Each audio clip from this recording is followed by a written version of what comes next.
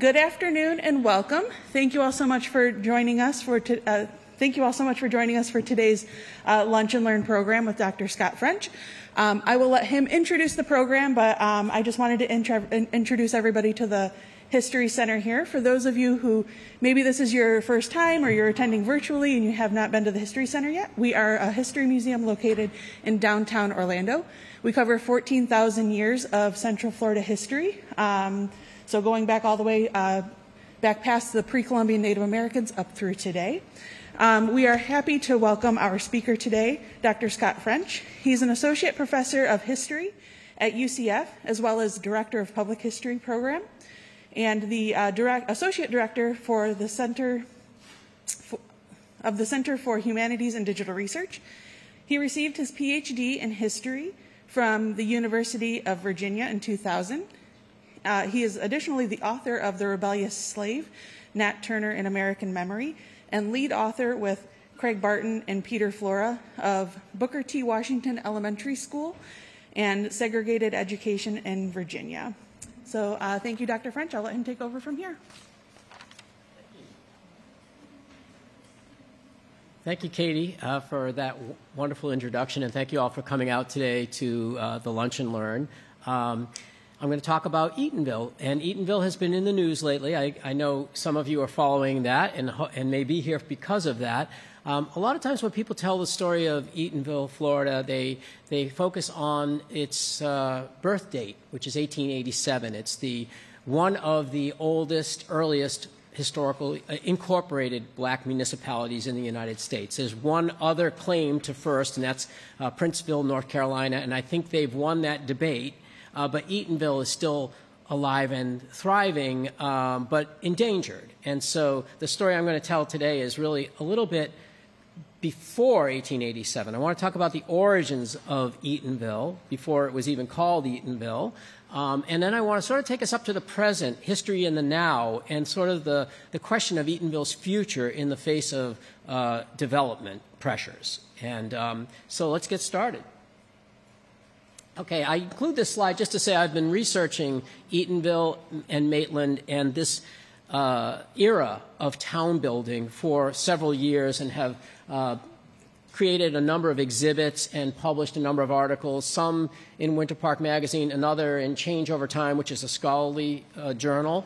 And so I've really become immersed in the subject. And what I'm going to share with you today are some of the findings of that research.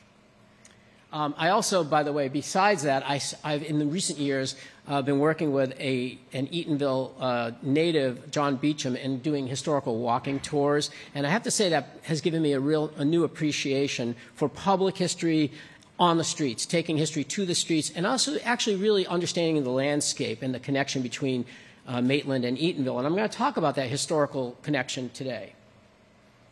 There's some pictures of us on our walking tour. We do this on Martin Luther King Jr.'s birthday and at other occasions. And if you're interested, we can arrange one for you. So I like to start my talks about Eatonville with emancipation, with Juneteenth. Juneteenth is now a national holiday and celebrating really the moment when the word of emancipation really reached Texas. But it's also symbolic, right? It's a moment to look back and celebrate this joyous occasion of the end of slavery, but it's also looking forward, what next? What comes next? What does freedom mean? How do you bring how can you define the meaning of freedom in this moment? And so it's a revolution, really. It's a moment in which black citizenship is being written into the Constitution, equal protection under the law, voting rights, the three great Reconstruction Amendments, 13th, 14th, and 15th. That's the backdrop for the story we're going to tell. The people who were the founders of Eatonville were coming out of the period of slavery. And of course, they're also dealing with the backlash, the passage of black codes, segregation and disfranchisement coming in a kind of scattered way at first, but then in a very sort of like a movement at the end of the century, and mob violence and lynching. So there's factors that are playing into people's decisions about how to create a life, right? Where to create a new life. And one of the ways to define freedom is through mobility, through movement, right? It's probably the most fundamental definition of freedom is the freedom to move. And that's the story we're going to talk about today. There's a sort of bigger movement, which some of you may have heard about in the 1870s and 1880s. There was a movement west. It was called the Exoduster movement. And Ho for Kansas, and Nicodemus, Kansas is one of the settlements that emerged from that. And if you go to the Smithsonian Museum, you'll see displays devoted to these settlements that emerged typically in the West. We don't often think of these settlements being in the South. You think of people leaving the South, right? We're going to tell a story about people who are actually coming south from farther north. People like Joseph Clark, who was born into slavery in Georgia and migrated south to Florida, to this part of Florida, to look for homesteads and steady work and work that was becoming available in the citrus groves, in the railroads, and in these emerging resort towns and communities in this area. So this was a destination. A lot of people were coming into this area. It really is the frontier. This area, Central Florida, had not been settled, and so there's an opportunity to build towns free of plantation culture, right? That plantation structure. Everything is new. Everything is possible in this moment. And so the railroads are helping to fuel this. They're coming down from Jacksonville and Sanford, and that's creating conditions for rapid settlement. And real estate developers are building these beautiful new homes for winter residences for northern snowbirds. And what they see here is that they can build a house and pay for it with citrus groves, right? So that's a nice economic model. Come down here in the winter, enjoy the weather here, avoid those northern snowstorms, and then leave, but leave the groves in the hands of caretakers and, of course, workers, particularly African-American workers who are living here year-round. This is a year-round economic model, right? And so for African-Americans, it's work on the railroads, in the citrus groves, and in these areas. And I actually did a little chart. I have to use, it's a little small for even my eyes here, but in 1885, the Florida census shows 322 black or mulatto residents of Maitland Winter Park, and 3 out of 4 were born in Florida or Georgia, and all of them came from southern states. So that's one of the groups moving into this area, people coming from other parts of Florida and from other southern states for African Americans. Zora Neale Hurston, one of the most famous of Eatonville's famed native daughters, I guess you'd call her. She wasn't born there, but she moved there as a child and claimed it as her birthplace. She writes about the founding of Maitland and the arrival of African Americans into this area. She writes in her autobiography, "Now the Negro population of Maitland settled simultaneously with the white. They had been needed and found profitable employment. While the white estates flourished on the 3-mile length of Lake Maitland, the Negroes set up their hastily built shacks around St. John's Hole, a lake as round as a dollar and less than half a mile wide. It is now a beauty spot in the heart of Maitland, hard by U.S. Highway number 17. They call it Lake Lily." So Lake Lily, for those of you who are from this area, really is the first African-American settlement in this area. And we know that from Zora. It's where I walk my dog every morning, too. I live right around there. So continuing with Zora, the Negro women could be, she writes, the Negro women could be seen every day but Sunday, squatting around St. John's Hole on their haunches, primitive style, washing clothes and fishing, while their men went forth and made their support in cutting new ground, building and planting orange groves. Things were moving so swiftly that there was plenty to do with good pay. Okay. So why were African-American workers who are making good pay living in shanties around Lake Lily and not in homes of their own? Economically, they seem to be doing pretty well.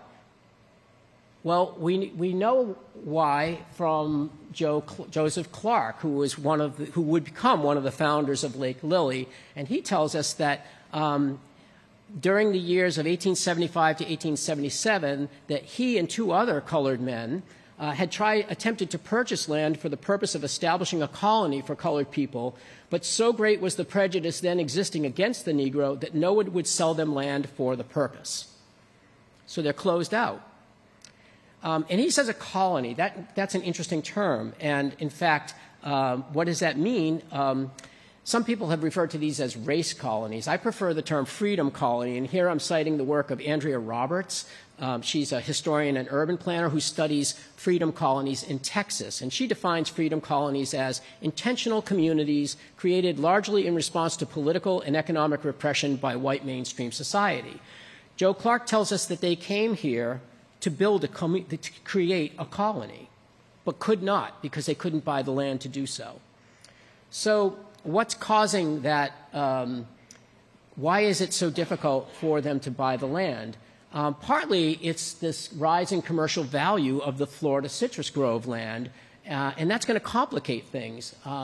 This area, Maitland in particular, Lake Maitland it was called, was first settled in 1871 by homesteaders, but by 1875 and 77 it was already gentrifying.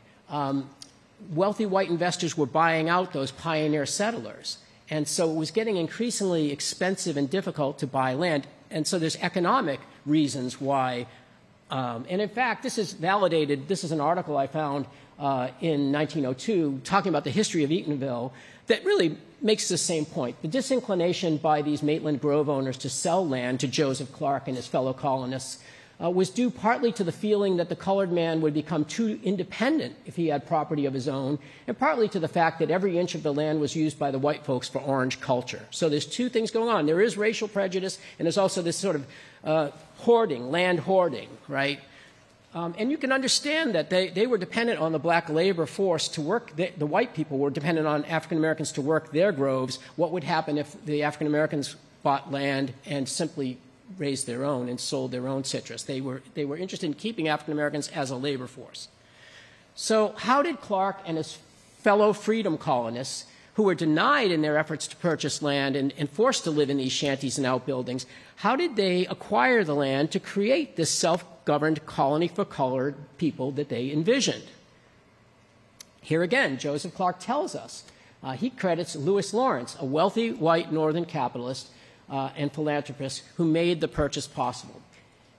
Clark writes, in 1883, and it's actually earlier than 1883, but Mr. Lewis Lawrence, who came to Maitland in 1875 from Utica, New York, a whole-souled philanthropist, came to the rescue by purchasing the land on which is now located the city of Eatonville. Named after Eaton, Josiah Eaton from Maine sold the land to Lawrence, and Lawrence then subdivided it and sold it to African Americans. Eaton, Clark, and Lawrence, in essence, worked together to make this happen. It's named for Eatonville because Lawrence wanted it named for Eaton. He asked that it be named for Eaton. And Mr. Lawrence at once built them a church and several cottages, giving them a chance to pay for the same on easy payments. So it wasn't a gift. It was affordable housing. So who's Lewis Lawrence? That was my big question, and that's what got me into my research. I wanted to know what motivated him and what were his political, his ideological, his economic motives for opposing the exclusion of blacks from land ownership, unlike his other white neighbors. And why did he support efforts to create a colony for the colored people of Maitland? And my research took me to Utica, New York. I went up, I met descendants of his. I worked in the Utica Library and the archives up there. And Lawrence is a fascinating guy. He was born in upstate New York in 1806. He was orphaned at an early age, apprenticed to a carpenter. He moves to the area of the Erie Canal era, which is really starting to boom, and makes a fortune in the lumber business in Utica. He was very active in the moral movements of the day. He was active in the New York Anti-Slavery Society, said to be active in the Underground Railroad, said to have been arrested for helping an enslaved person to freedom. He actually had experimented in creating a model town there in upstate New York during the Civil War. It was a lumber and railroad town, but it was similar in some ways to what he did later in Eatonville. It was an attempt to sort of provide decent housing for his workers and to ensure that they followed sort of the moral strictures that temperance and other things. So he was very active in the Republican Party, the party of Lincoln, the party of Reconstruction, and would have been aligned with the radical Reconstruction wing of the party. He supported Senator Roscoe Conkling, who was the author of the 1875 Civil Rights Act, much of which was gutted by the Supreme Court, but was very far advanced for its time. And Lawrence actually started a newspaper in support of Conkling, and that's how I know so much about his beliefs, because there's 2 years of it not digitized in the Utica Library, and I read every issue. And it's fascinating to see when he talks about the South and the fate of African Americans. He was afraid that, and he chastised his own party for abandoning African Americans in the South in 1877. He said, it's just going to go back into the hands of the planters. Can't do that. It's wrong. And I use the term moral capitalist to talk about Lawrence because he really fits into this type. And historians use this term to describe the fusing of 19th century entrepreneurial capitalism with middle-class family values and Christian piety. They view charity as kind of an investment. If it's managed wisely, it pays dividends for the recipient, the donor, and society alike. And a lot of Lawrence's friends, when he died, commented on his skill that he was able to harmonize his Christian beliefs with his economic interests as an employer. A lot of rich people worried about getting into heaven, right? And so this is part of what's driving him, right? He was indeed an encouraging instance, this is a quote from a friend, in which a capitalist can exhibit a Christian character in his dealings with laboring men. He solved to his own satisfaction and theirs the difficult question of how friendly relations can be maintained between master and men. So this is a class relationship, and he feels you can if you work with a moral guidance, you can sort of smooth those relations, which were producing all kinds of conflict in urban areas. But he felt he had come up with a way of getting around that, and he wanted to go. He visits the South. And he thinks it could be northernized. He thinks it could be one of the most northernized of the southern reconstructed states. He envisioned, if it was guided by people like him, of course, he envisioned the rise of a modern, harmonious, class-stratified society that would be built on the economic and political alliance of wealthy white northern capitalists and the African-American workers that they employed. They could become a political force, right? And together, these Republican Party loyalists would establish a biracial political alliance that was rooted in citizenship, voting rights, and property ownership. That's quite a vision. And he thought it could be done here in Florida because this land had not been, the towns had not yet been built. You could create this.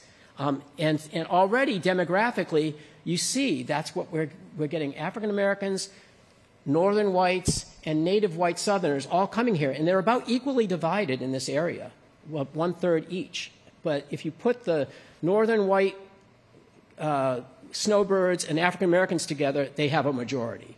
And that's going to happen in these small towns. They are going to rule those towns at first. Places like Winter Park and Maitland are really controlled by that kind of alliance. Briefly. So I mentioned that Lawrence comes south. He visits Maitland. He says this is like Eden. It's so beautiful. One of the most lovely spots to be found. I could see those little beautiful lakes surrounded with all kinds of tropical fruits, and he just goes on and on. It's just loves the area. As long as you could keep this land pure from all that is hateful to God and man, the Lord would take care of the rest. So he buys a parcel. 1875, he buys an 80-acre parcel for a model grove, and this is where Copper Rocket is, sort of on Lake Ave. If you go down, it's in that. That's where his grove was, and he lived right near Josiah Eaton, who was on Lake Catherine. And Eaton remembered Lawrence as a bright, cheery old man, then in his mid-70s, getting right in among the colored hands and in his shirt sleeves with his pantaloons rolled up and with a great broad-brimmed straw hat sheltering him from the sun. So he would get down and work. He was always a man of the people. I told you he was born and he was orphaned at a young age and really always supported working people, although he was quite wealthy. He was a millionaire, which meant something back then. So I mentioned this. He conceived a great liking. He liked the climate. He believed it would ultimately become the most northernized of southern states, and that with the aid of northern capital and enterprise, it would develop rich resources and yield rich returns. That's his vision. There's an economic model here. But something bothered him about this area. He noted that African Americans were being excluded from land ownership, and it troubled him to see his own grove workers, some of them less than 2 decades removed from slavery, living in outhouses and hovels without decent homes or a church of their own. And this is a quote from his biographer, his friend and mentor. Lawrence had noticed the averseness of most white people, northern as much as southern, to allowing the colored hands to acquire land in anything like proximity of the white settlements. As Lawrence, expressed it, most people wanted their hands to rise up out of the earth in the morning, and when their day's work was done, would have them vanish like ghosts into thin air, which I think is a very powerful quote. And it bothered him, and so he decided to do something about it. And I mentioned that he was able to acquire land from Eaton. Eaton was willing to sell it to him, and Lawrence platted a village for the colored people near his grove.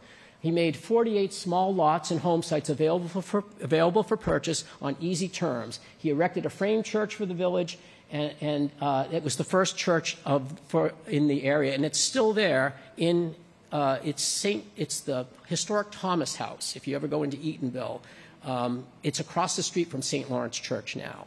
It was rolled across the street at some point, but that is believed to be the original St. Lawrence Church, named for Lawrence, Lewis Lawrence, St. Lawrence.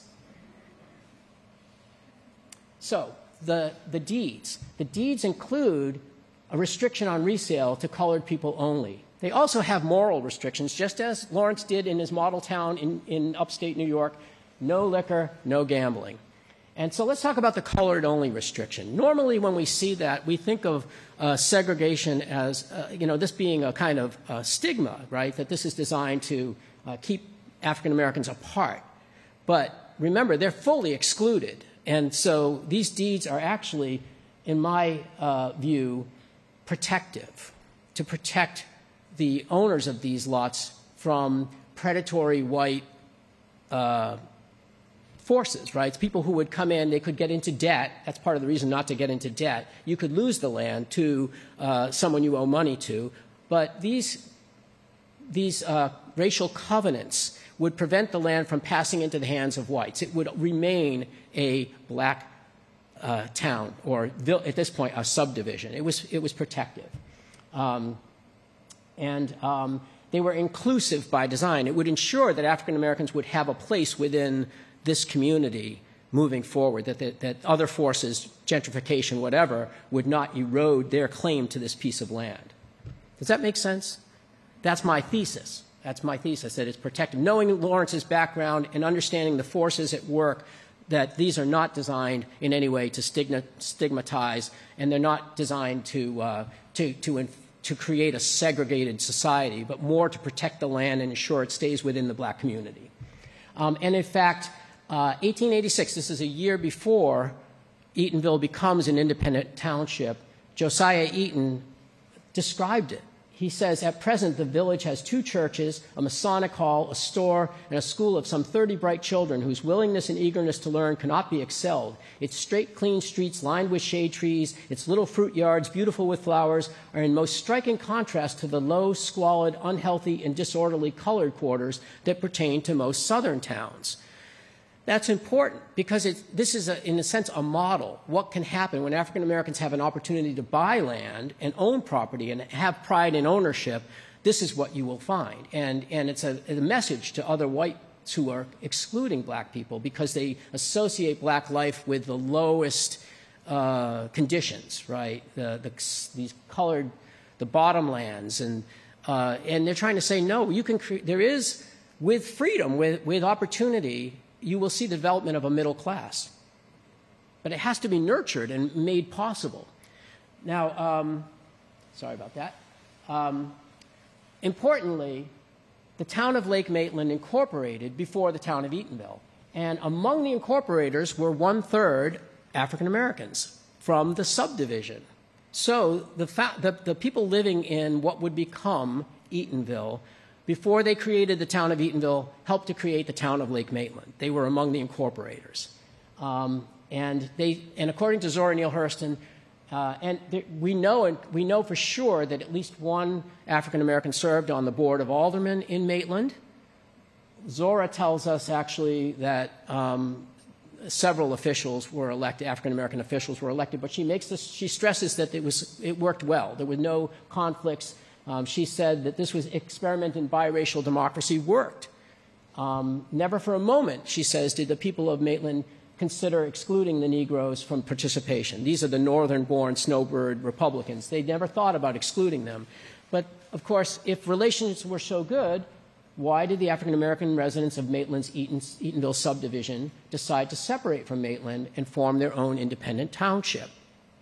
And I think the answer there is what Joe Clark told us, is that they had always had the intention of creating a colony for the colored people, and political autonomy, self-governance, was key to that. They would live under their own vine and fig tree. They wanted to prove that they could govern themselves. This was one of the racial canards of the day, that black people can't govern themselves. And they were going to disprove that.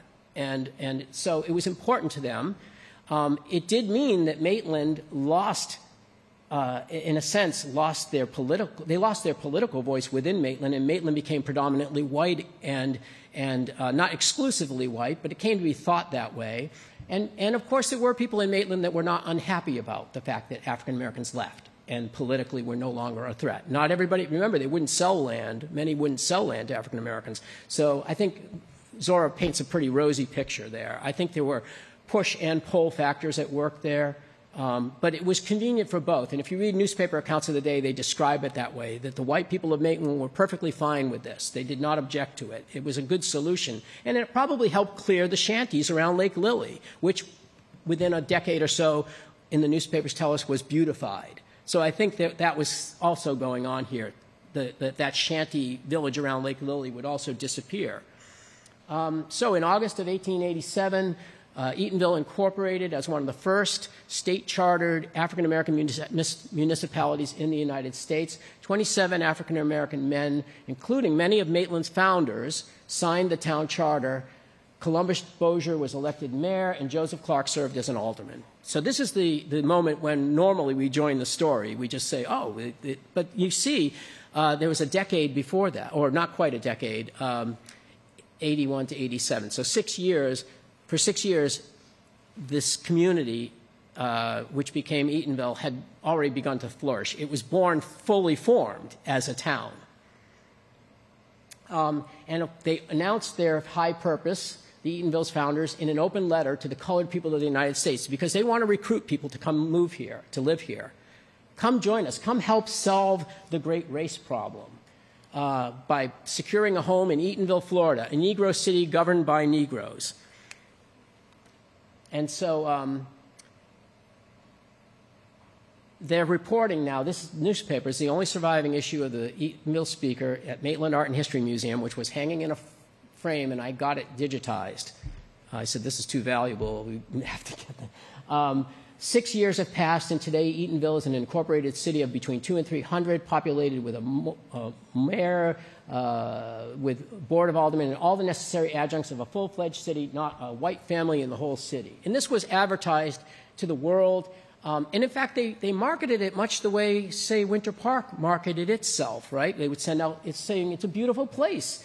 The piney woods surrounded by beautiful lakes, stocked with fish, woods filled with deer, turkey, quail. Every intelligent Negro seeking a solution to the race problem should come here.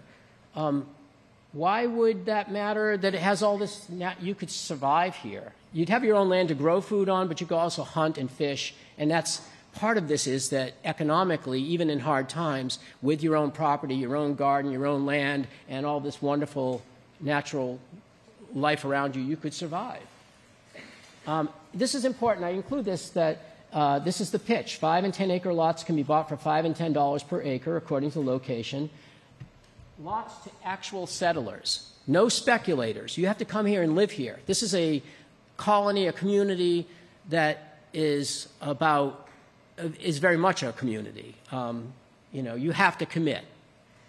And in fact, one of those who bought lots in Clark's edition was Reverend John Hurston, Zora's father. He bought lots 4 and 5 in Block 10 from Joseph and Martha Clark in 1899, and then the remaining 6 lots in Block 10 in 1905, about a year after Zora's mother died, and when Zora was also on her way out of town. But I think that's just a great point here, is that many people took up this offer. Come live here. The story went viral. Not only was there the Eatonville Speaker article, probably reprinted, but stories talking about this new settlement all over the United States, and interviewing Joe Clark and saying, well, how do your people live? And he would say, well, we can work in the resorts and the homes of the, and he would say, when times were tough, we can garden. So he was making that pitch, that this is really a perfect setting for a black township that can survive, because economically all around it there was demand for black labor, and they could always come to Eatonville to get workers. So it's a labor source for all the neighboring white communities, but it's also independent, self-sufficient. And this is an article, full-page article in the Louisville Courier-Journal, filled with photographs, a model Negro town in Florida. And one of the things I want to talk about here is it says has varied industries, scores of varied industries. So it had thriving businesses and truck gardening and lots of things going on, but also a fine industrial school. And so here I'm going to very quickly transition to talk about that industrial school. And by the way, it's the model Negro town of the South. So just to show you an example of this, let's talk about that industrial school, because it's in the news. The Hungerford School, Robert Hungerford School. This was one of 23 industrial schools founded by graduates and former students of Booker T. Washington's famed Tuskegee Institute. And the Hungerford campus was really a mini Tuskegee, part of what we would now call the Tuskegee universe. A little background, before it was founded, there had been efforts to attract Edward Waters College from Jacksonville here in 1895. This is 4 years before Hungerford was created. The Hungerford School, E.C. Hungerford, who was a winter resident of Maitland from Chester, Connecticut, offered to donate 20 acres of land to raise funds to bring Edward Waters College to Eatonville. And that deal fell through. And so 2 graduates of Tuskegee, Russell and Mary Calhoun, were teaching a public school in Eatonville, and they said to Mr. Hungerford, would you give us those 20 acres? He said, I'll give you 40 acres if you build a school. And so they say, we decided to cast our lots here. We believed that we could create this sort of Tuskegee-inspired educational campus here in Eatonville. We were committed to it. So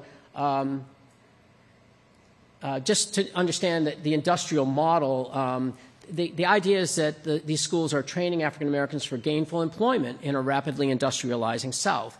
Sometimes they would focus on, well, I'll show you sort of the curriculum, but this is acceptable in the eyes of many skeptical whites, because it's not, it isn't a threat to the white power structure. It's to train them for work as really in a kind of economy where they would never threaten the status of whites. And it was downplayed. The degree to which they were teaching literary arts or preparing students for college was very much downplayed. But if you read what was going on in these schools, they were teaching literary arts. They were teaching English and other sort of general topics. These are the kind of things that you would learn in domestic work, industrial arts, and agriculture by gender. And you can see for girls, dressmaking, sewing, cooking, laundering, housekeeping, and for boys, blacksmithing, wheelwrighting, carpentry, agriculture, etc. But we give no industry at the expense of literary work. The academic department covers a useful course of the English branches. And in fact, Zora Neale Hurston was a student at Hungerford and has a wonderful description of life at Hungerford under the direction of the Calhouns. She even describes the Calhouns, and there's this great incident in there where she would say white people were always coming in to look at the school because they were potential donors. It's a private school, it lives on donations, and meager tuition. So white people are always coming by, and she has this great scene in there where the two white women come in, and the students are asked to read, and she starts reading, and everybody is just like, oh my God, she thought she was in trouble or something. You have to read it yourself. It's a wonderful excerpt.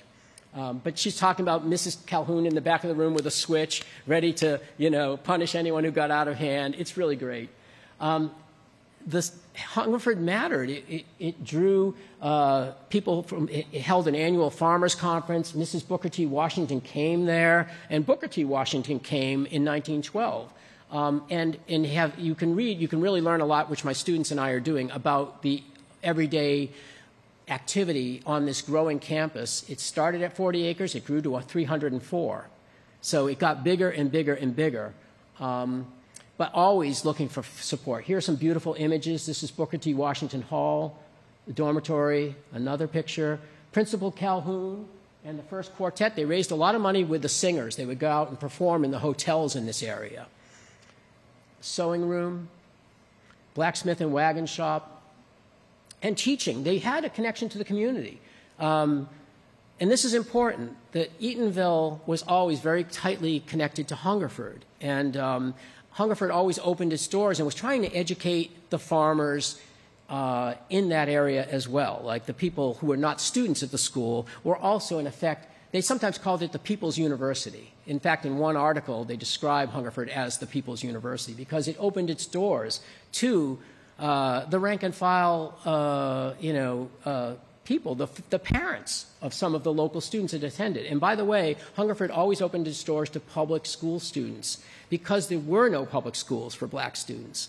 There were very few, at least at the high school level.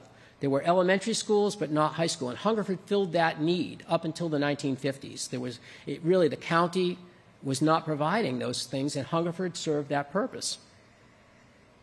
It got a lot of coverage itself in the press. And by the way, it was when it got annexed these are more pictures. When it got annexed, this is Booker T. Washington visiting. Thousands of people attended. But in 1919, Eatonville annexed the Hungerford property, and that was basically tripled the land size of Eatonville. Eatonville's historic core was 112 acres. It added 304 acres. So Hungerford really dwarfed Eatonville in terms of the land. A lot of that land has been sold off. We're only now talking about 100 acres that are left. This is Hungerford in 1941-49, and this is right before the county took control of the property. So this is the moment that you've probably been reading about in the press. The county, let's see if I can say this in a concise way. So Hungerford School had been a private school with boards of trustees and had its ups and downs. It went into periods of decline, particularly in the Depression era, but it seemed to be coming back out in the 40s. Its day student population was rising, but its boarding student population was decreasing. The day students, a lot of them were coming from Winter Park. Winter Park made a deal with Hungerford in 1936 to send its African-American students to Hungerford. They didn't pay tuition for that, but they did provide a teacher and some in-kind support. But really, Hungerford was taking on the responsibility of the state to educate Winter Park students. And so the number of day students went up because those students were coming in to take their high school courses there. But behind the scenes, there was a lot of concern that this model was going to fail because those day students were going to start disappearing. A lot of pressure was being put on counties to equalize their black and white facilities. They were being threatened with lawsuits, equalization lawsuits. Orlando had one, Miami had one, and in response, they were really hustling, knowing that the courts were going to come down on them if they couldn't equalize. Separate but equal demands something that approaches equal. In many cases, there was nothing. So these counties for years had been relying on students going somewhere else, going to Hungerford. Suddenly they're under legal pressure to provide schooling, and they're building schools. And the more schools that get built, the fewer students are coming to Hungerford from Miami and other places. They're going to stay home. And so there was real concern that among some of the trustees, at this point they are trustees appointed by the courts. That's too complicated to get into, but they're all white. So when people say the Hungerford trustees voted to transfer the land to Orange County, they were all white. They were not local, really, and they were representing the interests of the state. So Orange County needs to find a place to put needs a public school to avoid being sued. They see the Hungerford property and say, that looks great. That's perfect. How about if you sell that to us? And they negotiate a sale for $16,000 for 300 plus acres. But not everybody liked that idea. And there was a group called the Friends of the Hungerford School, led by Hamilton Holt and Edwin Grover from Rollins College, Mary McLeod Bethune. They all tried to save the Hungerford School as a private property. They wanted to keep it private, and they thought that they could come up with a way to make that viable.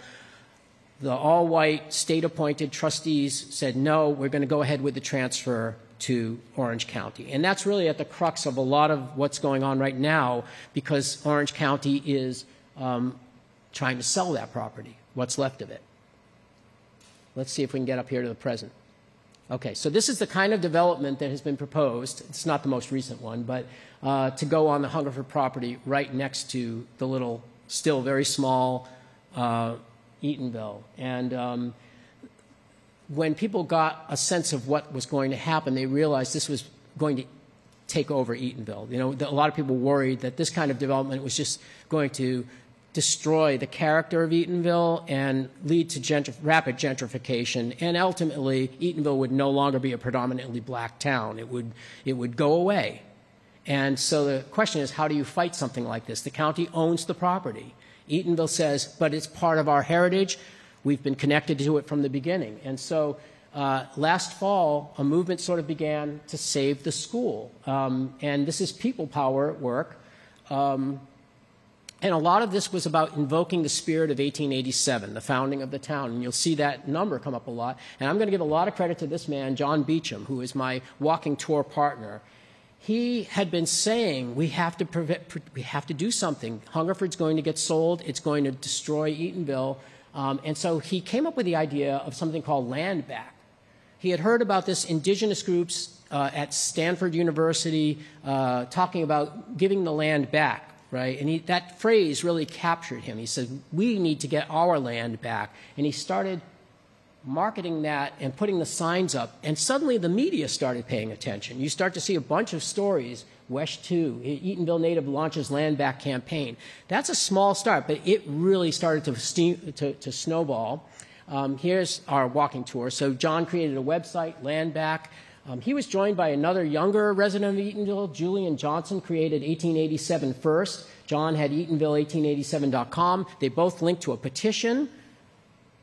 The younger Julian Johnson, who is about 29 years old, he was using social media very effectively and T-shirts, and really they're starting to get attention. And the people in town, they were really mobilizing the people of Eatonville to put pressure on the city council to not approve a change in the comprehensive plan that the developers wanted. Because if they could stop that, the developers might pull out. The developers wanted certain changes that would allow them to do more residential units, less retail. That's technical, but in a sense, Eatonville still had some control here. So this is a moment in democracy in a historically black town, and also another party stepped in, the Southern Poverty Law Center, agreed to sort of advocate on behalf of Eatonville. They began to do research, they published articles, and became a legal advisor. The press locally, this is a really important article in the Sentinel. Desiree Stennett wrote a piece that really explained in great detail what I only described very briefly about the 1950s exchange of property, just to say that the press, which really had no interest in Hungerford for years when it was being sold, suddenly got very interested. And that earlier article I showed you from the Sentinel wasn't even available on the website. It was only in the paper. Now everything is out there. And it's not just local press. It's CBS Sunday Morning. Did anyone see the CBS Sunday Morning feature? Imagine Eatonville getting a 5-minute segment on CBS Sunday Morning. That was huge. And then, of course, the fact that it was on CBS Sunday Morning made the local newspaper. So But I want to say the most important thing. So the press helped to raise consciousness beyond Eatonville, but really it was up to the people of Eatonville to change the council's position. The council had been 3-2 in favor of change to the comprehensive plan. The people rallied and flipped the vote to 4-1 against. That was people power. And the reason I stop on this one is because those councilors are there because Eatonville was a historically black township. They're all African American. They are understand the meaning of this historically and culturally. If they had not been a town, if they had been a subdivision like Hannibal Square within Winter Park, they would not have that political power. At this very moment, that political power meant a lot, that they still had control over their destiny as a town. So what happened next? The developer said, we're not going to go forward with this. And that might have been for all kinds of reasons. They did not get the changes in the comprehensive plan that they wanted. They don't have to explain why. They may not have liked the publicity because this is getting very uncomfortable. But for whatever reason, they said, we're not going to go through with it, which means it's all back on the school board. So what's next? This is just from the other day, an op-ed piece by Karen Castro-Dentel, who represents Eatonville, saying, well, we can't give you the property, but let's sit down and talk. So here we are. It's sort of in a moment of possibility. Now we might actually have a conversation that has not really taken place until now. What is Eatonville's future? The people of Eatonville are going to try to figure that out and work something out with the county. Thank you very much.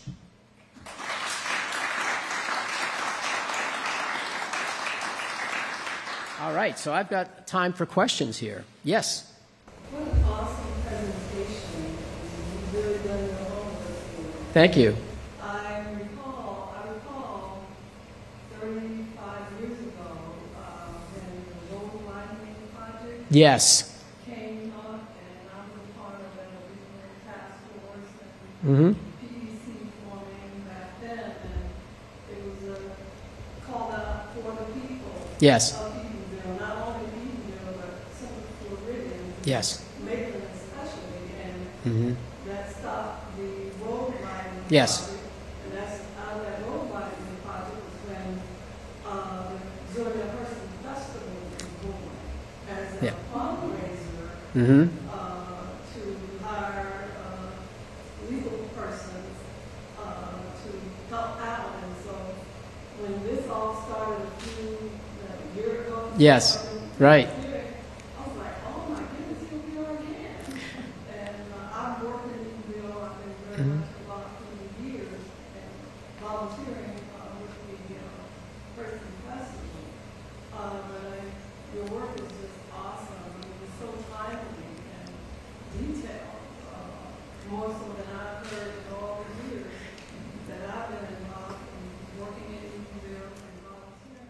Well, thank you so much. And I have to say, a lot of the Hungerford story I had not delved into until about a year ago, before all of this, but not that long ago, because I always thought of Hungerford as kind of a postscript, or I never realized how central it was to Eatonville. And I had been focusing on that founding era. And when this really started to blow up, I said, I need to learn everything I can about the Hungerford School and its history. And we're still doing that research. I'm working on an op-ed for the Sentinel because I think there's more story to be told. And just for the audience out there, the question was about the road widening back in the late 80s. Yeah, and which threatened to, it was taking a small road through Eatonville and making it a 5-lane cut through, and the people rallied. And it was Eatonville and Maitland residents rallied against it, and they won. And it led to the creation of Preserve Eatonville Community, which is the organization that created the Zora Festival, the annual Zora Festival, which was used to help publicize Eatonville and get people to understand why Eatonville mattered. Now, Zora Neale Hurston, of course, catches people's attention, but it was also about Eatonville and making people understand that there was something to be saved.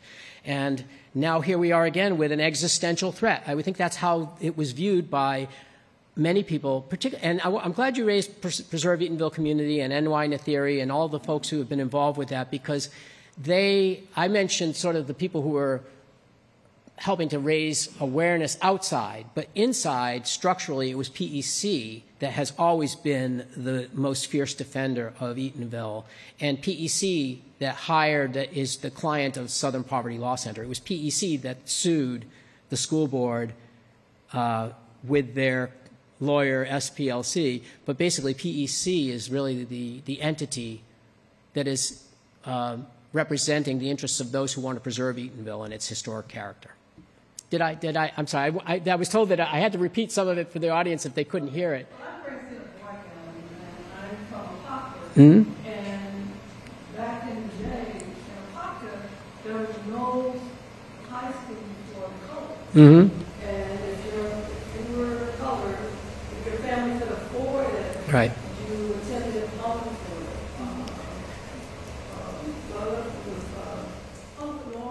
Yeah, Hungerford, yes, Robert Hungerford Normal and Industrial School. It has different names at different times. But we actually, thank you for pointing that out, that this was the high school for the region, for many people in the region who could afford to send their students there. If they weren't from Winter Park, you could go because they had reached a contract, but a lot of students were sent by their families from throughout this region. And Clyde Hall, who was an alum, in his memoirs, listed where every student came from in the year 1941-42, and we plotted that and saw this great diversity of, the map of its reach, Apopka being one of those communities that was served. And I think we want to publicize that and say a lot of people have a stake in this school, but right now Eatonville most of all, because it's about preserving Eatonville, and so we're really emphasizing that connection between Eatonville and Hungerford, but not losing sight of the fact that this was a regional high school. And this is why it's hard to summarize. I almost need to do a Hungerford lecture unto itself. But in the 1930s, there was a kind of scandal that the principal, that the board had owed money to a principal and mortgaged the property. And then they realized we made a big mistake and decided that they shouldn't go through with it because he could basically have, that could have been the end of the Hungerford School. So the courts were called into question, and they ruled against the principal and said, but we're going to create a new board. It's going to be appointed by me, the chancellor, Frank Wright. And it turns out from research that they are all white, and that's not to say that they could not have the best interests. And in fact, they worked very hard to raise money for the school during the 40s. So I'm sure they were very much devoted to the school. But in the end, they started negotiating with the county Negro superintendent of Negro education from 1947. This is 3 years before the transfer. They had already been working on a transfer. And when word got out that this was going to happen, they heard that Bethune-Cookman was interested and that maybe there would be a possibility of saving the school from the transfer, and they were willing to listen, but according to, it sounds like from the lawsuit and the friends of the school, they didn't give a fair hearing to the people who wanted to save the school, that it was a done deal, that they had already kind of worked it out with the county. They did, and those trustees were appointed by the superintendent and directed by the chancellor, by the circuit court judge, and answered to him. And when he directed them to negotiate with the school board, they did. So I don't think they had full autonomy. I don't think they necessarily represented the community interests. That isn't to say it was stolen, but the value. Let me say this. That board raised $150,000 to build new buildings during the 40s. The property sold for $16,000. So the question might be, did they get a fair value? Did they steal it? No, but they got an incredible bargain, and they undervalued that property, and they were supposed to keep it for the purposes of Negro education, and those codicils got removed over time, and they were supposed to reserve the chapel, and that got removed. So there were a lot of ways in which the county was able to profit from this acquisition, and it was also seen as kind of they were the angels stepping in to save Hungerford, but as I noted, they were under pressure to acquire property to build a public high school, and it really served their interests. I don't think they were angels. I'm not going to say they stole it, but I think they were in a position to negotiate a very favorable acquisition, and that they took steps to eliminate the restrictions on the property that enabled them to sell it for a lot of money years later. That's how I would put it for now. The 14 million? Wait, the 14. Oh, I can't figure that out because That's a great question. Where did the $14,000, the $16,000 that they paid for the property go? I think it might have gone to the trustees. There's something called there's a trust that was created, the Chapel Trust, and they give scholarships. And I think the money went into a scholarship fund. And so that's the best I can do. I'm still working through this. And so anything I say on this is speculative. I'm still trying to learn myself and understand it and not make mistakes. But that is my reading of it as of this moment. All right. Yeah. Oh, can we take one more? Or are we over? Okay. I just wanted to know where the best place to follow along with what you learned and your information. Well, I'm working on an article that kind of summarizes the research from this semester. So I've been working with my students to build. I teach a course called Digital Tools for Historians, and gave the students the task of finding stories that they wanted to tell visually. But I have been also reading everything. I've read everything and have come up with a series of what I would consider to be historically based insights into the history that ties Eatonville very closely to Hungerford School, despite the fact that it doesn't own it. And I'm trying to document that in about 5 points. And I hope to get that published in the Sentinel. I haven't reached out to them, and I haven't finished writing it. But I'll give you my card, and then eventually we'll have a website. We do want to create a memoryscape, a Hungerford memoryscape, a kind of resource bank, because all the information is so scattered. I've been to Winter Park Public Library, Rollins Library, Hannibal Square, where else? Every local archive, including this one, Orange County Regional History, and trying to find every primary source I can find and put it in a place where we can access it. Well, thank you. I appreciate it.